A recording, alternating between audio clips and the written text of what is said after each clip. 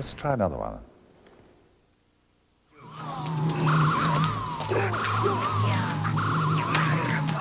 Anybody know what this is? I haven't the faintest idea. Will you tell us? I will.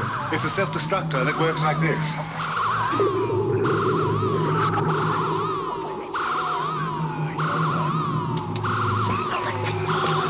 Right. We've got about 60 seconds before the whole ship blows up.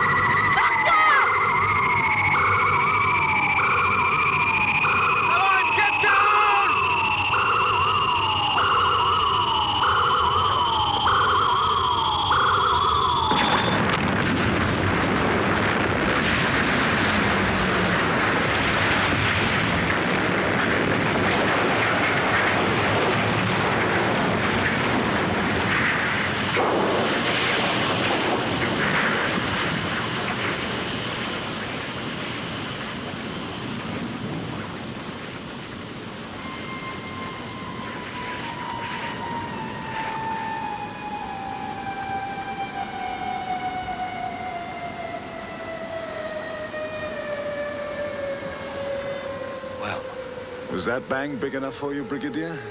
Nicely done, Doctor. Well, that's the end of the Zygons, eh? Not entirely. Broton escaped, and he still has control of the monster.